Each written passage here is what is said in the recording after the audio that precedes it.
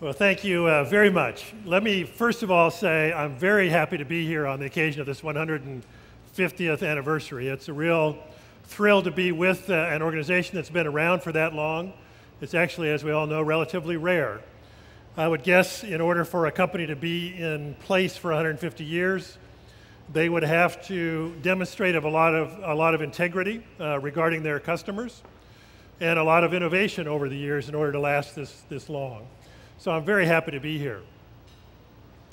Let me begin, if I can, by answering the first three questions that you have. The answers are 6'7". Yes, I did play some basketball, though it was a long time ago. And I'll tell you the story of how I became a professional futurist. I did, as the introduction mentioned, come out of a first career in higher education, but that was more than 2 decades ago now. And there is a particular story of how I became a professional futurist, how I came to own Futurist.com. And I will tell you that. How many of you have heard a futurist speak before at a conference or an event? Just a few. Well, I don't know what your image of a professional futurist might be. I know one who's a demographer by trade. His name is David Snyder. He tells the following story as though it's a true story. It probably is. It probably happened something like this. David was invited to Florida to participate in a strategic planning retreat of one of the international aluminum companies based in the United States. He spent the day with them, at the end of which he was invited to a party at the vacation home of the chairman of the aluminum company. From that party, he was going to go to the airport to fly on to his next engagement. So he got in a cab with his suitcase of clothes, went out to the vacation home, got out of the cab, walked up to the front door, and rang the doorbell.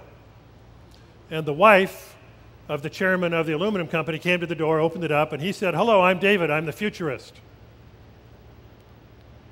And she looked very surprised and said, "Oh, I didn't realize my husband arranged for entertainment." And seeing the suitcase, she said, "Well, you must want a place to change into your costume." So she saw purple gowns, crystal balls, and somebody who would be there to forecast or foretell the future. That's a common image of a futurist. There are perhaps about 1,200 of us around the world who make our living doing this full time. Basically, what we do is work with organizations who want to take a longer-term look at the future than they usually do, and I'll tell you a story or two about that. But first, the story of how I became a futurist. As a kid, I grew up in southern Idaho, reading Tom Swift novels. I don't know if any of you are old enough to remember those. They were an early kids' form of science fiction. I was fascinated by Pictures in Life magazine of big wheeled space stations, and I began dreaming of space and being an astronaut and kind of equating that with the future. Eventually, I got too tall to be an astronaut, so I gave up on that dream, but just by pure happenstance, I'm a junior in a small liberal arts college in Spokane, Washington, when that college hires as its new president this amazing guy named Dr. Ed Lindemann. And Dr. Lindemann comes to the college direct from the Rockwell Corporation, where his title was Director of Program Planning for building Apollo. So he had been in charge of building the spacecraft that had gone to the moon. And he became the president of the college, and over the next dozen years became a mentor to me, right out of classic literature about how to be a mentor. Already in the first month or two, little articles or notes would begin appearing in my student mailbox from Dr. Lindemann, the president. I had a reason to get to know him because I was involved in student government. But a note would appear, and he'd say, "Here's an article I think you'd find interesting." Or a year or two later, "I'm going downtown to give a speech to the Kiwanis. Why don't you ride along? You might learn something." And over a dozen years, we had this wonderful relationship. And Lindemann was an amazing guy who had a belief in the power of vision to create the future. He had a trust that we could figure out what to do to create a more preferred future, his favorite language of all. He was always asking, what can we do to create a more preferred future? And he was a great one for turning a phrase, for coming up with a unique way of saying things. And when I was invited by Brian to come to this Buhler 150th anniversary, I immediately thought of my all-time favorite thing that Dr. Ed Lindemann ever said, which is the following. If you don't go far enough back in memory or far enough ahead in hope, your present will be impoverished. And so this afternoon, I'd really like to start by going back in memory as we began the program earlier today, as we walked through that wonderful history of the company going back 150 years. I want to tell you the story of the Hiemstras and their journey to America. Now, I am first generation really in the country from Dutch parents. My mother came from Holland when she was 37 with her family. They headed to California to be dairy farmers. And she has an interesting story herself. We just celebrated her 90th birthday in June. So apparently this is my summer for celebrating very long historical events. But this is the story of the Hiemstras. My grandfather, named Taka Hiemstra, in the 1890s was a small child in Friesland, a province of Holland. And he came across a postcard of Montana. And he began dreaming of coming to Montana. And in 1908, when the last homesteads were available, he and his new bride, ages 19, 20 or so, got in a boat and they came to Montana, which they believed would be the land of milk and honey. They came there to be dryland wheat farmers. They discovered that Montana turned out to be the land of rocks and tumbleweed, but and not so much rain. But they stuck it out for about 15, 20 years before they gave up and moved to Idaho. So my father was born in Montana, and when he was 13 years old, he was known as the best big team driver in the region of Columbus, Montana. It was a very interesting time period for my grandparents to have come to America in that first decade of the last century, and then to live in Montana until the mid-1920s when they gave up after one last hailstorm, destroyed one last wheat crop, and they loaded a truck with whatever they owned, and they actually headed for Oregon, but the truck broke down in Nampa, Idaho, so I was born in Nampa, Idaho some years later. It's an interesting time period for us to remember as we think about the history of Buhler.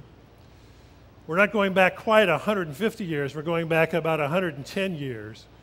But to look at that time period and to ask, what changed, what was going on in that time period, and how might it compare to our time period in history? Because my grandparents arrived in 1908, they headed for Idaho in the mid-1920s, and after they arrived in Nampa, Idaho, sometime in the late 1920s, I know that this is true, although I never asked them this question. My grandparents must have sat across the kitchen table late one night in the late 1920s and looked at each other and said, you know, it's unbelievable how different our lives are today compared to when we were little kids growing up in Holland in the 1890s. And for them, it was true that everything had changed. Well, not everything changes. People are born and people die, and they need clothing to wear and food to eat and shelter to live in. So a certain amount of things about life stays consistent. But for them, when you look back at what had happened in about a 30-year time period, think about it. The X-rays had been discovered. The cause of malaria had been discovered. The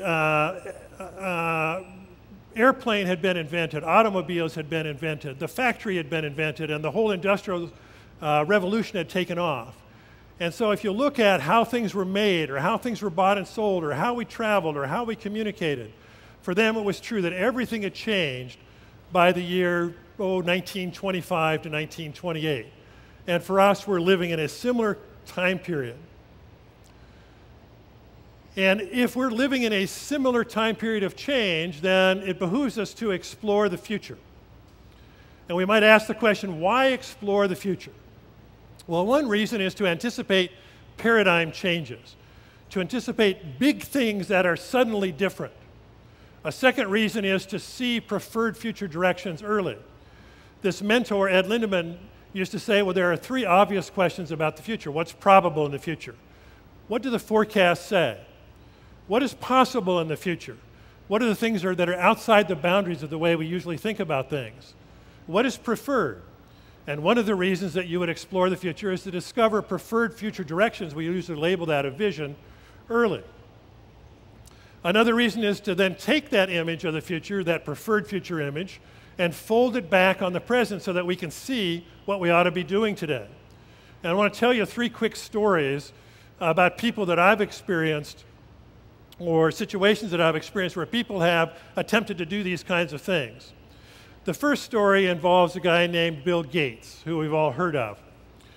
Well, in 1988 or 1989, I was invited. I was still teaching at the college level, and I was invited to come and spend a summer evening sitting in front of 100 high school kids who were in a thing in the state of Washington called the Governor's Leadership School.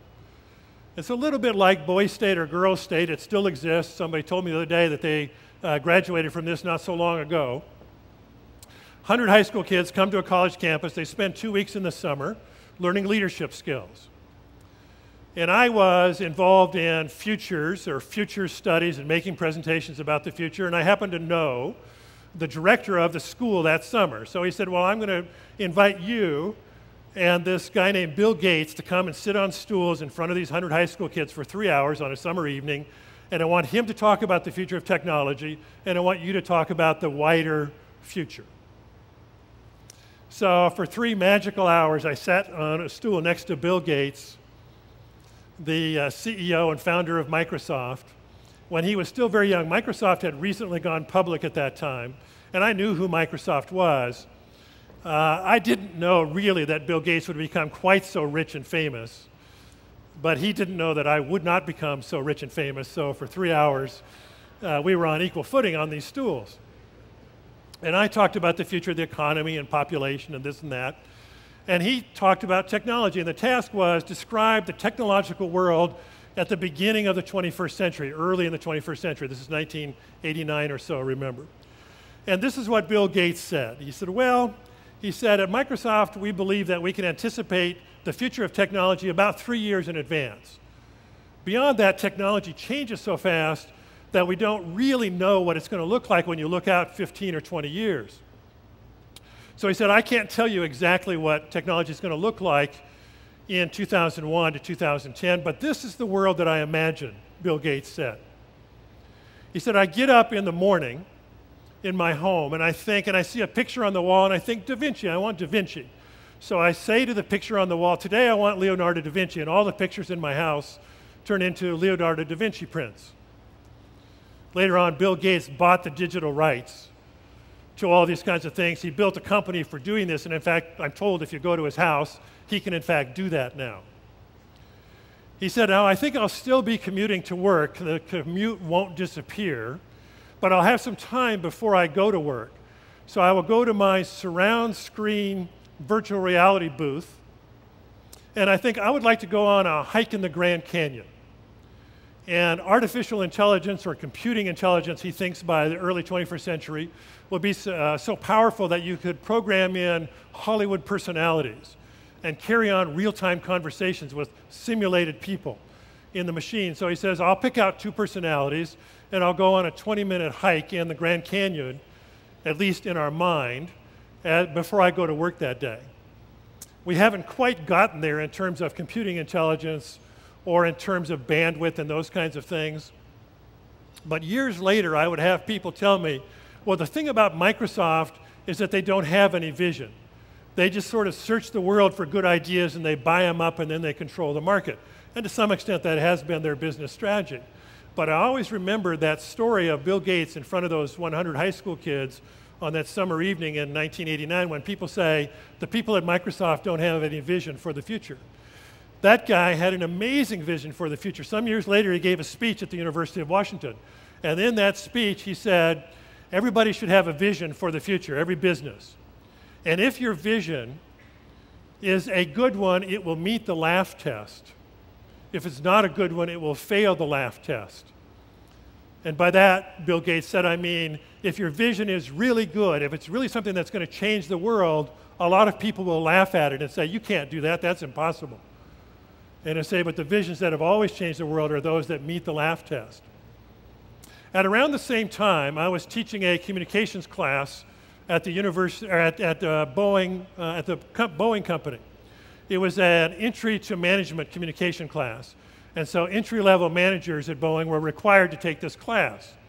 And senior management at Boeing decided, well, as long as we're requiring all of our entry-level managers, we should require all of our senior-level managers to take this class too, so that they will lead by example. We've all heard that before, right? So this guy named Alan Mulally was assigned to take my class. And Alan Mulally was a senior manager in manufacturing at Boeing. Some years later, he became the head of airplane manufacturing, and then some years later, he headed off to the Ford Motor Company, where he is now the CEO at the revival of Ford. So I have Alan Mulally in my little communications class. He's the most charismatic guy that I've ever met after this Ed Lindemann, the space guy at least. And I remember taking Alan Mulally aside in 1989 or so, and I said, Alan, if you ever want to leave Boeing, you can be the next Tom Peters. This is when Tom Peters was the most popular business speaker in the country. But the thing I noticed about Alan Mulally at that time was that in contrast to everybody else at Boeing that I met, he had this tremendous desire to take a very long view. And just a few months ago, as he completed his, second year or so at Ford, as Ford was beginning to become profitable, I noticed an interview of Alan Mulally in USA Today, which is quoted on the screen here. And Alan Mulally is described this way: like the Japanese company's Toyota's famously very long view, Mulally wants to look decades down the road, not months. And that's the way that he operates. And to me, that's a way of thinking about the future. Every now and then, it behooves us to look decades down the road. And one of my all-time favorite experiences doing that is with the John Deere company. About 3 years ago, I got a call from the commercial division at John Deere, not the agricultural division. So it was not the ag people, the tractor people. It was the people who build the small lawn mowing tractors, the golf course maintenance equipment. We had the guy in the room who's in charge of maintaining Augusta, or at least advising the people at the Augusta National Golf Course on behalf of John Deere. And their question was, what will technology look like? What will our customers look like? And therefore, what should we look like a decade and a half from now? We were taking about a 15-year view. And my favorite story from those people were the golf course people had bought a robot company in San Diego. And this robot company had a dream, probably still does have a dream, of building small, swarming robot lawnmowers, so that every golf course in America would have these underground bunkers in the fairways, and at midnight the underground bunker would open up and a swarm of a dozen little robot lawnmowers would come out of this, and in one narrow part of the fairway, 3 robots would go down, and then when the fairway got wide, a dozen of them would form up in a long horizontal line, and they would mow all the lawns. And that was a great dream. But to me, whether they ever build that or not was really beside the point. The task they had assigned themselves was to get outside the box of the way we think about our business by taking a longer-term look at the future. So there are many reasons to explore the future. Let's explore it together a little bit. I want to ask you a question, and I actually want to ask this question seriously at your table. And I want to give you about 30 seconds each, so that'll be about 3 or 4 minutes to answer this question. What's your image of the future? When you think of the future, let's say 5 years from now, or 10 years from now, or even 20 years from now, what kinds of words or pictures pop into your mind? What is your image of the future? Turn to the people sitting at your table, and if a word popped into your head or a picture popped into your head, just tell the people sitting at your table, what's your image of the future? What do you think of? What comes to your mind?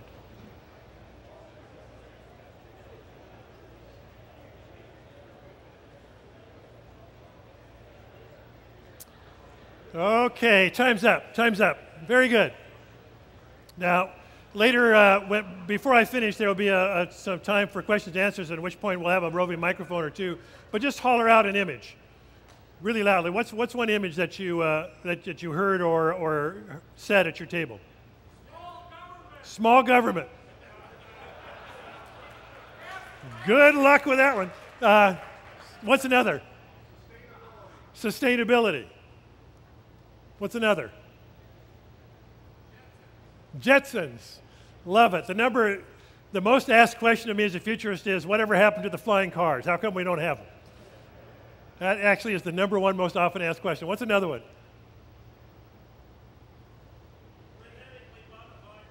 Genetically modified wheat, genetically modified everything. Okay. What's your image of the future? Now, for some of you like me, the picture on the screen might be an image of the future. To me, this looks kind of very futuristic. I know that in this country, in this room, we are mostly North Americans, and within that, mostly Americans, right? And if you don't get an opportunity to travel elsewhere in the world to Shanghai or Beijing or Hong Kong or Jakarta or Kuala Lumpur, or in this case, Surabaya outside of Bangkok, you may not get the degree to which the world is racing us into the future, and we're not in the race. Every now and then you'll read a Tom Friedman column in the New York Times, and Friedman will have come back from Shanghai or Hong Kong or somewhere, land back in New York at JFK, and he'll say, in contrast to 20 years ago, when I used to fly from the US to the third world, now I feel like I fly from the future back into the third world.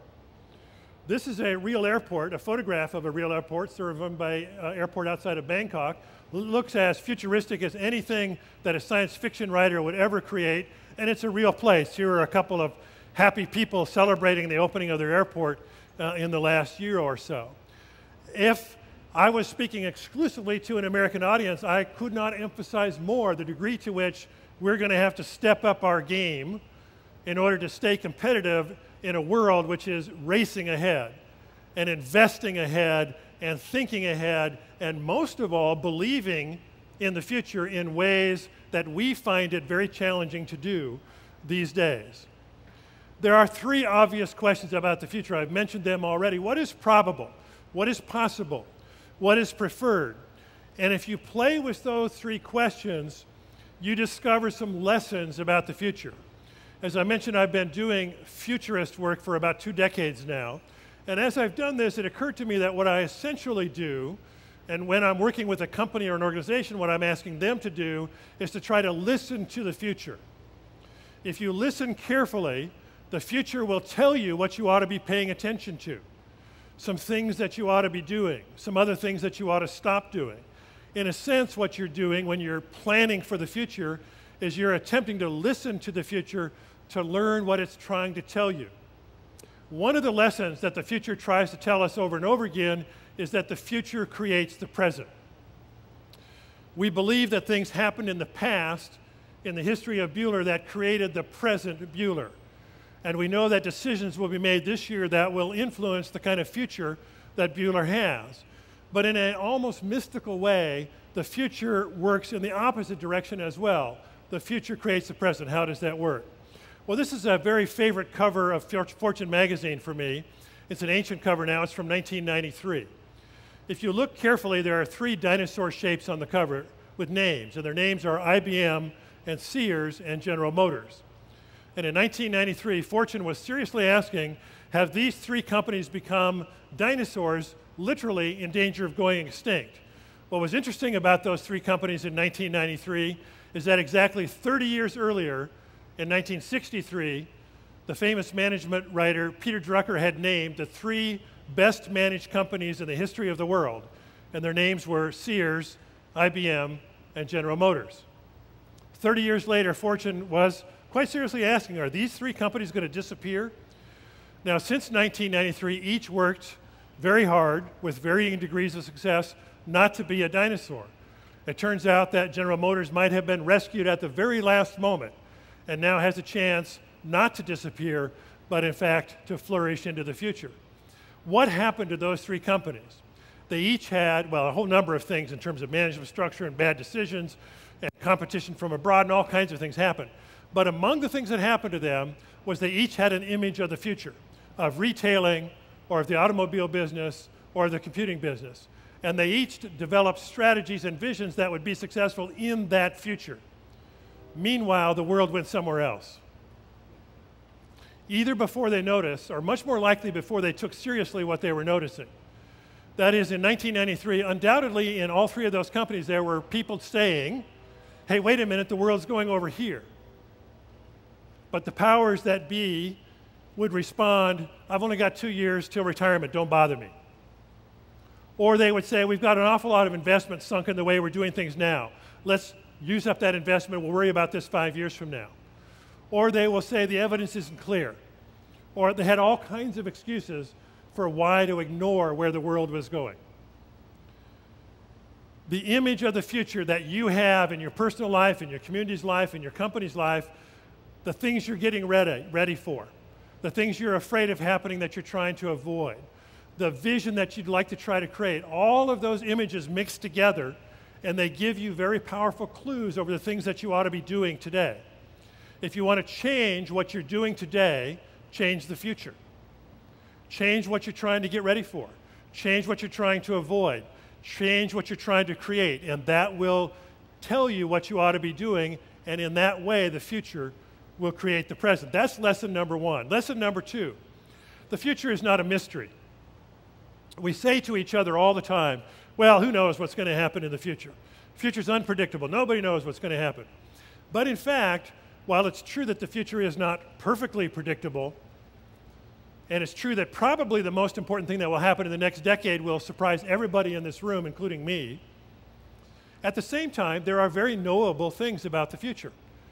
There are many aspects of the future which are not mysterious at all. We know the population is becoming older and younger at the same time, more diverse at the same time, while we see all kinds of dynamics going on in the global population, which are quite obvious. We know that technology change continues to accelerate. There is no end to the acceleration of technology change through innovation. We know that the EEE, environment, economy, and energy are all intertwined in a very particular way right now and evolving in a way that give us all kinds of new business opportunities, while at the same time they challenge traditional ways that we've done things. We know that we face an amazing challenge of food security in the 21st century, mostly just in the amount of food that we have to grow in the next 50 years.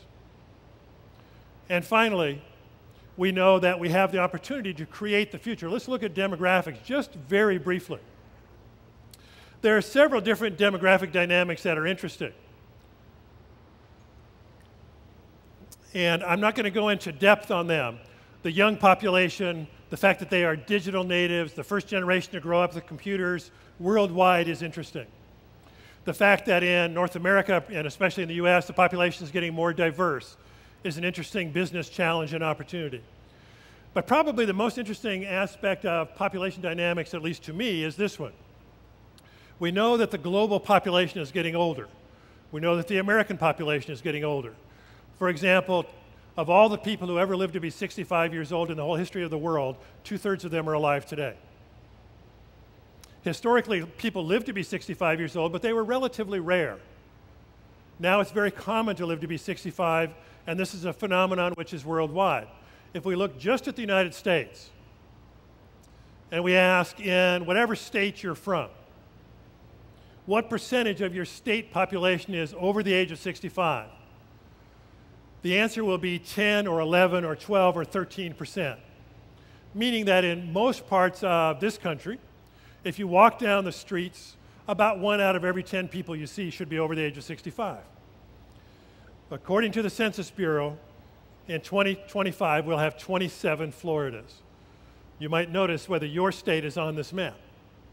What does that mean? Well, 20% or more of the population over the age of 65. If you want to see the future, go to Florida and look around. And you get some very interesting clues. Literally, the world we're moving into is a world in which, as you walk down the streets of whatever city or town you're from, 1 out of every 4 or 1 out of every 5 people you see will be over the age of 65. In Italy, it will be 1 out of every 3 people that you see will be over the age of 65. In some other parts of Europe, the phenomenon will be similar. Japan is similar. What's the most powerful demographic trend in China? The aging of the population. By 2030, around 25% of their population will be over the age of 65. It's a common demographic trend worldwide, and we vastly underestimate it. How should we organize everything when 1/4 of the population is over 65? What does it mean for work? What does it mean for consumer demand? What does it mean for taxes? What does it mean for schools? What does it mean for transportation facilities? What does it mean for almost everything that you can imagine? What does it mean for the kinds of houses that we build? And so on and so on. And we have only now about 15 years to be ready for a time when the population is going to be this old. That's a very interesting demographic trend. The other demographic trend that really stands out when you're thinking about business is this one. If you look around the world, the next 1 billion consumers are coming online really fast. They're primarily in India, China, Southeast Asia, and South America. Even if they're relatively poor today, they're very likely to have a cell phone and to be therefore hooked up to the internet in the form of the cloud. And this 1 billion consumers is going to drive the global economy. This 1 billion new consumers is going to drive the global economy over the next decade or decade and a half, and it's probably the most important of all the demographic trends that are out there because it has so many economic implications. Technology continues to accelerate. I like this illustration. A desktop computer circa 2001 is the equivalent of a cell phone today, which may be the equivalent of something that you either implant or at least that you wear in 2025. If you look at the primary technological drivers of our time, information technology, biotechnology, nanotechnology, all three of those are very significantly involved both in the kinds of products that a company like Buhler provides and the kinds of products that you, as a consumer of their products, provide to your ultimate customers. All of you are interested in studying, I know, what's happening in biotechnology, what's happening with biological research in terms of seeds or in terms of crop sciences. What's happening in nanotechnology in terms of our ability to rethink fuels, or what's happening in information technology in terms of our ability to communicate to our customers worldwide, or in terms of changing our industrial processes so they're more efficient.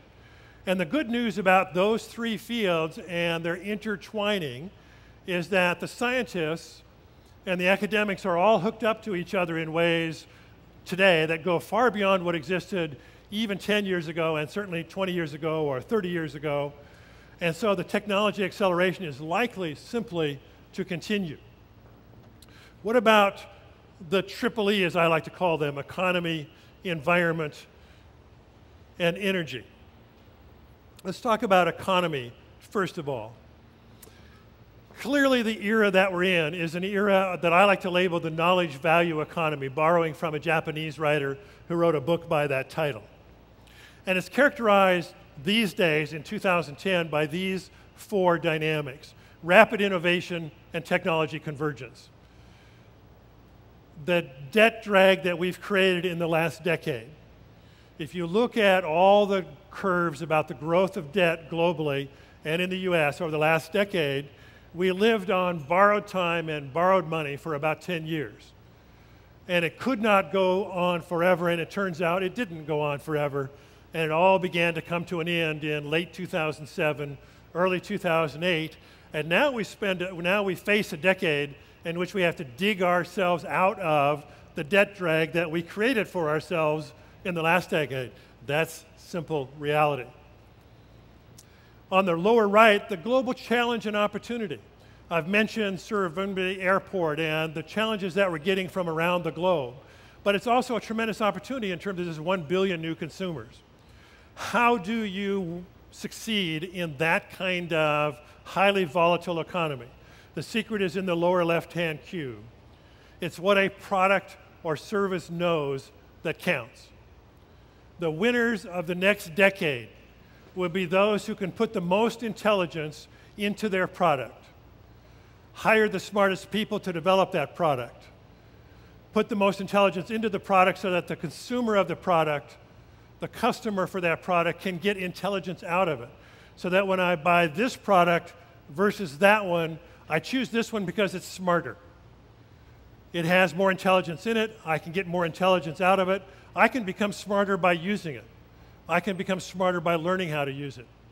One of the things that was very exciting in the opening presentation today was the story of the entrepreneur or the innovation contest within Buhler. Because that is an example of a company that's saying, we believe that the future will go to the smart. And therefore, we should ask in our company, what can we do to elevate the smartest people and the smartest ideas to the top and put them in front? It's what a product or service knows that counts. We live in a knowledge value economy. But this economy is challenged by the debt drag. And there are a number of reasons why we got into the economic fix that we're in. But one that's kind of overlooked that I like to talk about is this one, because it's kind of a fun illustration if you're an American. About 4 or 5 years ago, my older brother and I went back to the little town of New Plymouth, Idaho, where we had grown up in the first decade of our life. And we took our wives to the house that we grew up in and took a picture of it. That's it. And I'll tell you a little story. We were standing there about 5 years ago. We had moved away from this town in 1960. So we had been gone for about 45 years.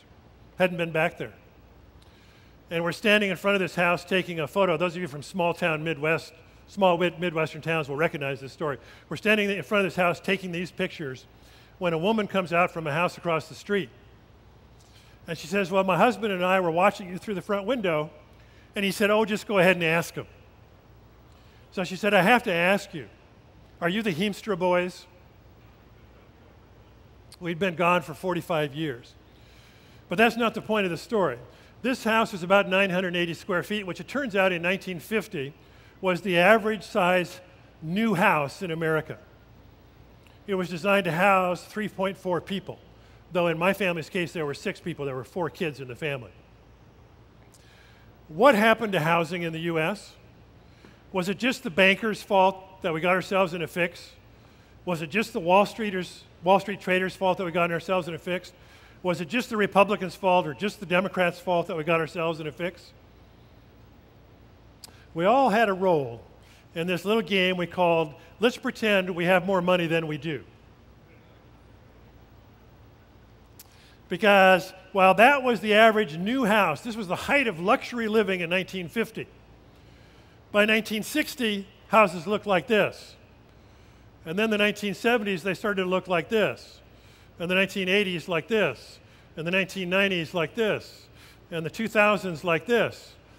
Until in North America, as we hit 2007, it was very normal in community after community, and certainly in the Puget Sound area where I am around Microsoft and Boeing and so on, to build houses that look like this, 5,000 to 8,000 square foot in size, to house an average of 2.6 people. And what we did was we pretended that everybody in the country could afford these houses when everybody knew it wasn't true. And we told the banks, create some really creative ways that we can all pretend that we can do this. And sell them to everybody in the world. And they can pretend that we can all afford this lifestyle. And in the end, it all came crashing down. Until we live in this world now. Might this be a possibility? This is from James Howard Kunstler. He wrote this in 2007. The metacycle of suburban development, including housing and all its accessories in roads and chain stores, is hitting the wall of peak oil and peak finance. The suburban build-out is over. This will come as an agonizing surprise to many. The failure to make infinite suburbanization the permanent basis for an economy will rock our society for years to come. It was a very prescient statement when he wrote that in 2007. Finally, on the economy, this is a really interesting chart. This is, on the left, the 19-teens to the 1940s. In the middle, the 1940s to the 1980s. On the right, the 1980s until now. And it shows the percentage of income that goes to the top 10% of wage earners in the U.S. Where does the income tend to go? And you see in the 1920s it went heavily to people at the top. And you see since 1980s it goes heavily to the people at the top. If you look at the middle, the amount of income that went to the top actually fell pretty drastically. And from 1946 to 1981 was when in the United States of America we built the great middle class. The greatest middle class build out the world has ever seen. And in fact, it created the modern world economy as we think of it. And then a whole lot of different industrial dynamics, global economic dynamics, tax dynamics, political dynamics, all kinds of things began changing in the early 1980s, such that we began going back to the future. And until we can remake our economy to more approximate the middle of this chart, it's unlikely that we'll really come out of this debt trap that we're in. That's the first E. That's the economic part of the triple E. What about the environmental E, the climate change E? Well, I don't know where you are in terms of understanding that the climate might be changing. And it might be changing because of certain things that we're doing in addition to other dynamics. But if you want to pay attention to scientific data, here's a place to look. Every now and then, go on the internet, go to a search engine, type in snow and ice data, and it will take you to the Federal Center in Colorado Springs, which studies snow and ice data around the world. And in particular, this is an interesting time of year because in September, they will publish the map of the North Pole and show us how much ice is left at the end of the summer melt season at the North Pole. Here's how much ice was left in 1979 on the left and how much was left in 2008. 2008 was the first year you could circumnavigate the pole in a boat in September.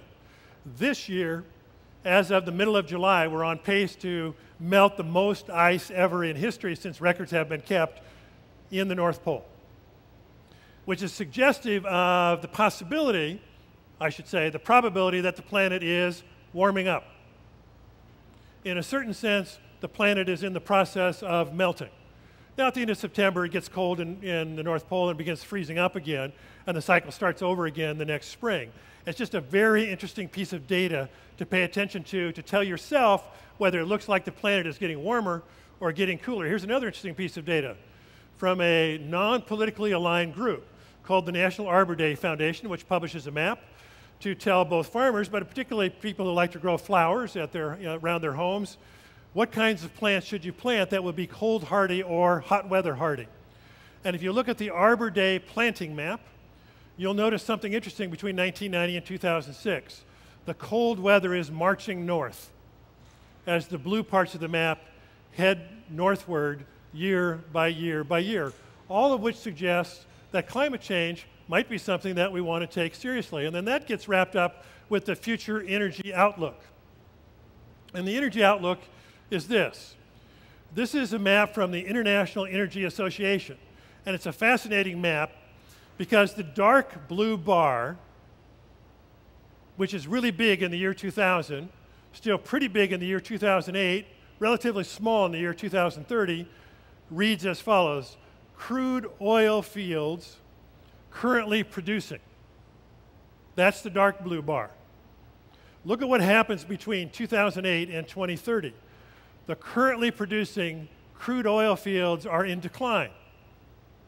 The lighter blue bar is titled this way: crude oil fields yet to be developed or yet to be found. Notice in the year 2030 how much we're counting on oil fields that we haven't found yet or have not developed yet. And what have we learned in the last 120 days? That the oil fields we find these days tend to be more expensive to develop, more dangerous if something goes wrong, and therefore, in the long run, are likely to make conventional fuels more expensive. Not to mention, possibly, in the very long run, more scarce. Certainly more expensive, meaning that we probably need to start reinventing energy, like Heiner Gartner did in Germany, who saved the multi-generation hog farm by taking advantage of a German government subsidy to put in a field of solar panels on his farm and sell $600,000 of electricity per year from his farm while he continues to run his 1,000 hogs from which he produces biogas from their waste. I did have a Midwestern farmer say if he's making $600,000 a year on electricity, why in the world is he still messing with 1,000 pigs? But that's probably a whole other story right there. The point is, if you look at the economy and energy and the environment, they're all intertwined together, and they're all telling us that the next 10 to 15 years are all about innovation and reinventing things. Finally, there is the challenge of food security. Now, this company is primarily, not exclusively, because it's a very diverse company, an impressively diverse company in terms of all the products and services that the company is into. But primarily, you're in the food business and serving those who are in the food business. That's the majority of it. Look at the challenge for those of you who are in the food business. I just came across this statistic in the last couple of weeks as I was working on a report on the future of the economy for a state government. The global population is growing. Eventually it might stop growing, but it's still growing today. We have 6.8 billion people in the world today, and even the most conservative forecast by the United Nations and others say that we'll have about 9 billion people on the planet in the year 2050, 40 years from now. Now, if you look at what 9 billion people are going to need to eat between now and 2050, it means in the next 40 years, we have to produce as much food as in all of history up till now. Now, that doesn't make a whole lot of sense, but you have to remember back in 1900, there were only a little over 1 billion people on the planet. Now we have 6.8 billion. So you've got 6.8 billion people eating every day, plus another 3 billion people eating every day, and if you add it all up, in 40 years, the next 40 years, we've got to produce as much food on this planet as we have in all of history up till now. How are we going to do that? That's the challenge. It requires 21st century agriculture. It requires everything that we can think of about how to grow food in a sustainable way, in an economical way, in a way that will enable this many people to survive at a reasonable standard of living after the year 2050. That's the real challenge of global food security. In the end, preferred future planning is not really about the future. We engage in future planning because we think we're trying to figure out what's going to happen in the future or what we're going to do in the future. But you engage in preferred future planning not to figure out what's going to happen in the future, but so that you can fold that future image back on today and see more clearly the kinds of things that you ought to be doing or learning right now. If we review our lessons from the future, demographic dynamics, accelerating technology, the century of cheap energy coming to an end, dealing with a debtor society, being more sustainable in terms of environment and energy, and living up to the challenge of food security. In the end, we all discover over and over and over again that the future is not something that just happens to us. The future is something that we do. Buhler has been very successfully doing the future for 150 years, and my suspicion is that about 150 years from now, there will be a gathering just like this one, and we'll look back on another 150 years in which we have figured out how to do the future successfully. Thank you very much for having me here for this celebration.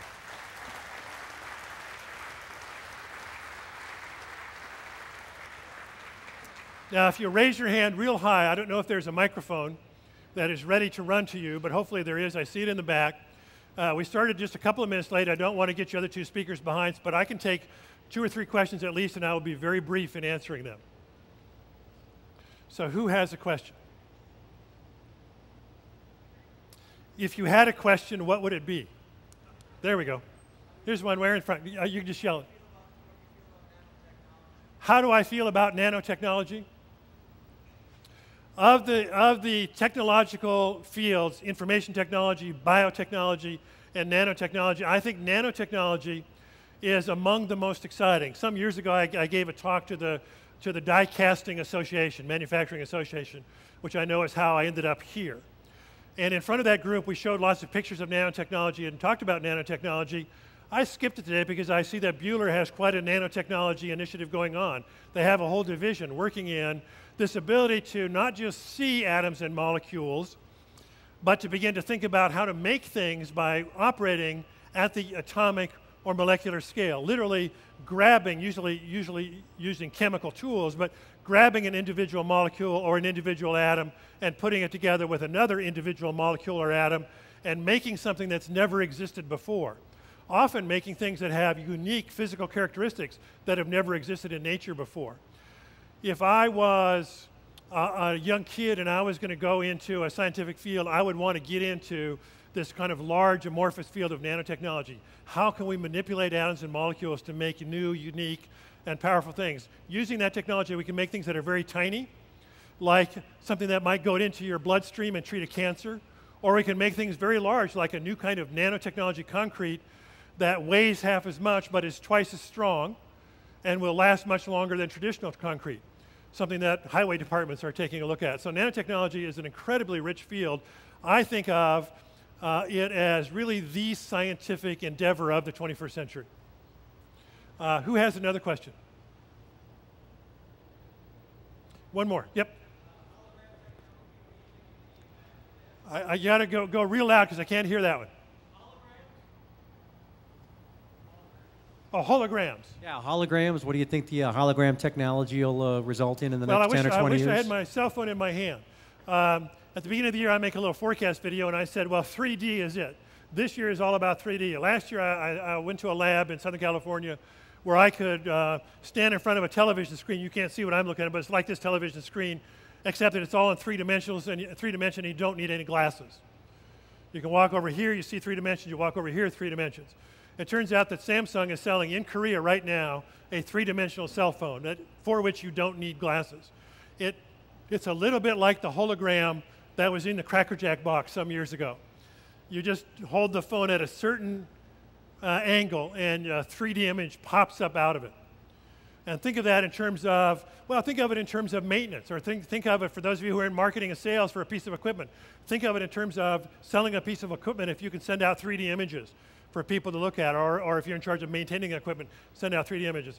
3-dimensional communication is where we're headed. 10 years from now, very little of what we now think of as an internet conversation or even a telephone call will take place unless it's video 3-dimensional.